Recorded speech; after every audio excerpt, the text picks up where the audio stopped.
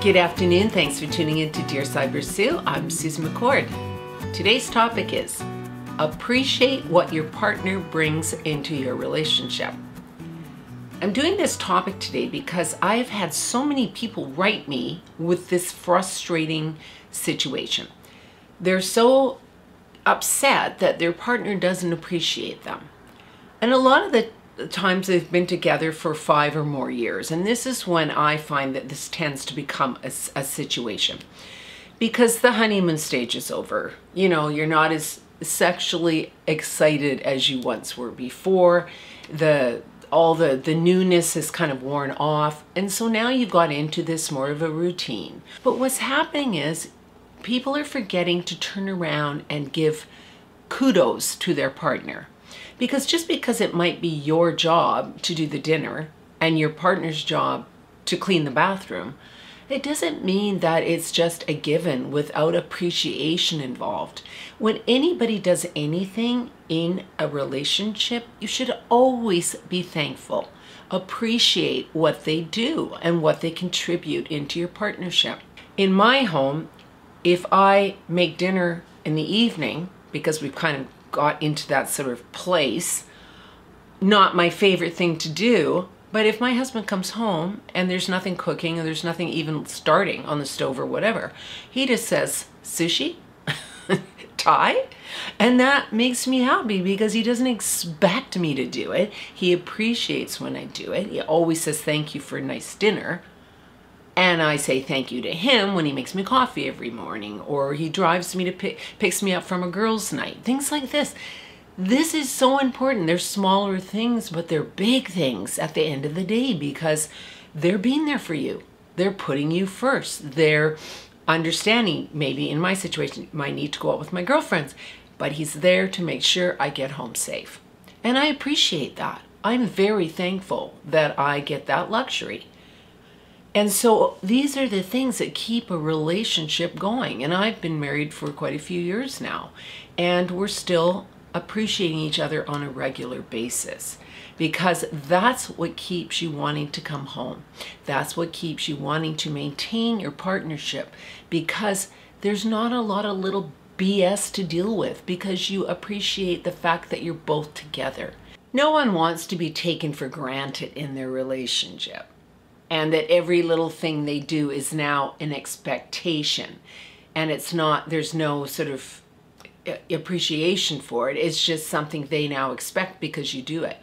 That's what gets relationships into big trouble. Because people maybe don't express themselves right away when stuff like that happens, but it builds. And it starts to become what they call irreconcilable differences. And we all have heard that term, but nobody really knows what it means. That's what it means.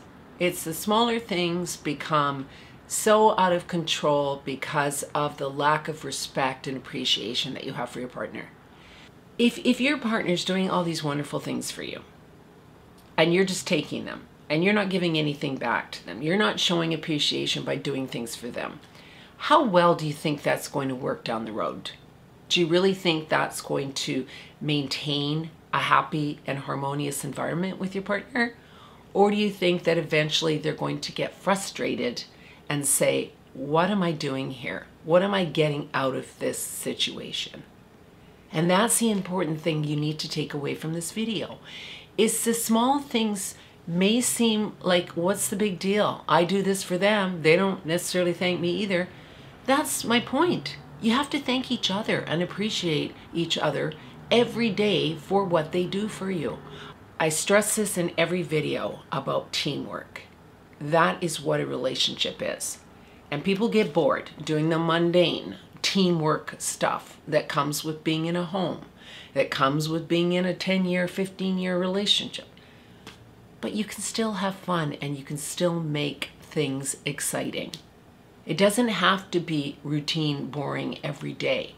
But the more you appreciate your partner and tell them you appreciate them, it will keep things in a happier place. Trust me on this. It's so little maintenance, but works so well. It's not one person's job. It's a reciprocated responsibility. And that's what I want you to take away from this video today. It's not anybody else's job to take care of you. It's both your jobs to be there for each other. It's also important to remember that you both had a choice with who you chose as your partner. So you put a lot of energy probably into thinking about that and paying attention to all the things that were going on in your relationship. So why would you let that slide? Why would you let things slip away when you put that much time and energy into making it work in the first place? And this is what happens in a lot of relationships, because people get lazy. They also get bored. If you're starting to get bored, make things happen.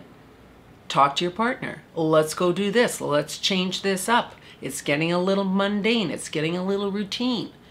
This is just a natural progression. This is something that happens to all of us. But the people that talk about it are the ones that make it work, the ones that have a long and happy relationship together. They don't ignore it. If you are grateful and appreciative of everything you have in your life, you're grateful for your home, you're grateful for the food you're able to eat at your kitchen table. If you're appreciative of those and grateful, and you say it out loud to your partner, this is an amazing dinner, this is so much fun, this is a beautiful walk we're on tonight, you will always have a connection with your partner. And lastly, show appreciation to your partner by complimenting them on things, doing little things for them that is not even on your chore list. You just want to do it because maybe they said they liked something at a store and you go and buy it for them. Little things like this show appreciation and show that you value your partner. And that's what keeps a relationship really strong. We never ever outgrow the need to feel appreciated, to feel loved, and to feel wanted. So don't stop doing that. It really doesn't take a lot to keep your partner happy. It's just laziness and boredom sometimes that takes us in a different direction that we shouldn't allow ourselves to go. So just think about that on a daily basis. Every time you do anything for each other, be grateful, be thankful, and tell them so. Always compromise in your relationship. Thank you so much, everyone, for listening today. Please subscribe to Dear Sybersue here on YouTube if you haven't already done so. And any show topics you have, I'd love, love, love to hear from you. Thank you so much. Bye-bye.